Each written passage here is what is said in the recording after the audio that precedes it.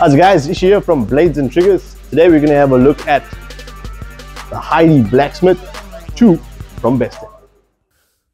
Right guys, let's get into the unboxing. So in front of us we have the Bestech Heidi Blacksmith inside this box. See the box, nothing fancy. Has the Bestech logo on it here, simply the best. Has their Instagram handle and their Facebook handle as well. And then just a little bit of the YouTube. Let's see, that's blurry here. And then just the code on here. So it says Heidi Blacksmith 2. And then the code, the BFK04B. Alright. Let's have a look and see what's inside the box. Nice. Open up that box there. Alright. On the inside, very simple. Has a little warranty card. A warranty card. Just has a little bit of information on here.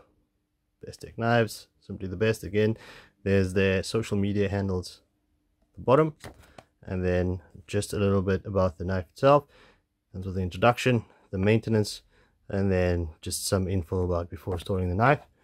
And then we have the knife in the box. So it's nice. It comes with a little bit of silica gel that's to keep out the moisture. And then there we have the knife nicely kept inside the cutout.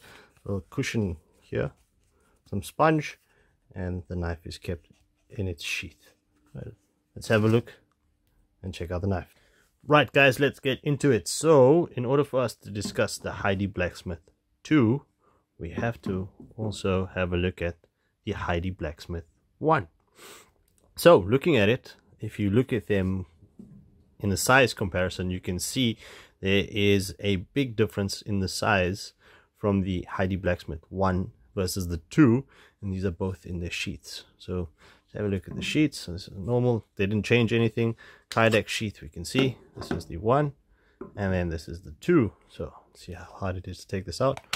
Quite simple, easy to take it out. And from the get-go, you can see the big size difference in both of them. So this is the 1 and this is the 2.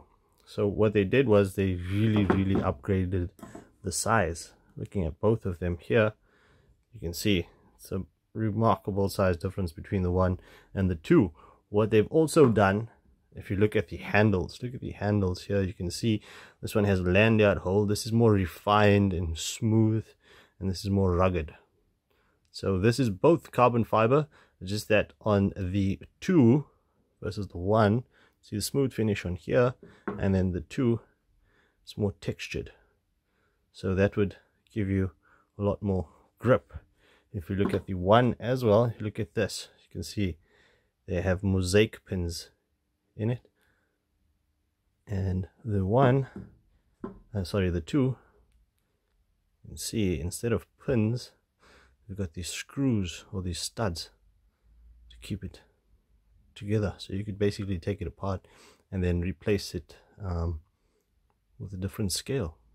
Obviously have some DIY that you need to do, but yeah, that's what you can do on that. And if you're looking at the blade finishes, you can see this does come in a satin finish. The one that I've got is the coated one with a black finish, and then the grinds are completely different as well. So you're looking at this here, this is a, if you look at the blade, it's just a single profile that's on it, and then this has more of a compound grind on the 2. Again, the size difference in the blade a lot more pronounced. If you're looking at the size of the blade overall, this is 21 centimeters, and the blade is basically roughly the same length as the handle, so you're looking at about 10 centimeters in the blade. And then if you look at the steel, this one is a D2 steel, and then the 2, they've now upgraded the steel to S35VN steel. Again, the size of it, again, a rather large blade compared to the 1. It's got a nice jumping on the back here as well. See that there, jumping, some grip. What they've changed also on it, if you look here, you can see the lanyard hole very pronounced, big hole at the back, and a lanyard here.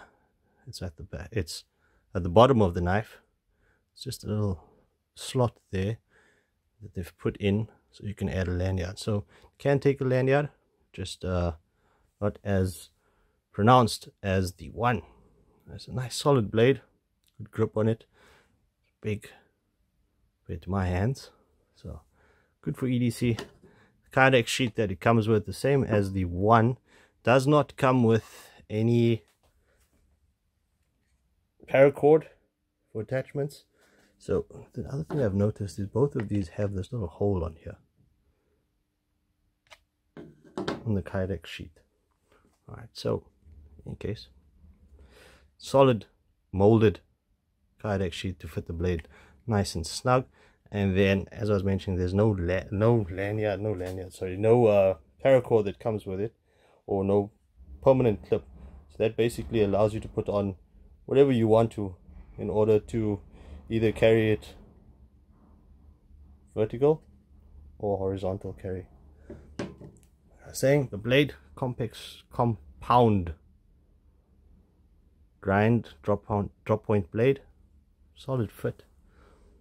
It's something that you can EDC. And then the other finish that we do have here is the micarta.